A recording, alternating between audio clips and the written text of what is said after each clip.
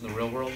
It's called autonomous robots. So you're telling it what to do, and then you hit a button and it's going to go do exactly what you told it to do, in theory, as long as things are working out, right? So the most important thing as before is calibration. Where do I want that blue dot? Facing me. So get that facing me. Use the carpet seams to kind of help you. But when I'm ready, when I hit this start button, I'm not driving it anymore, right? It's going to go out and do what I just told it to do, which is turn red, drive out for 2 seconds, go that way, turn right for 1 second, and stop. And look, this is helpful because you're going to have some tasks that I want you to do, and you can actually see what it just did. Right, then I hit stop. Now you can drive it back. You don't have to walk over there.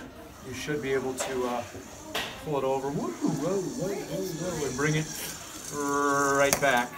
But what I want you guys to do, the goal, is I want you to develop a code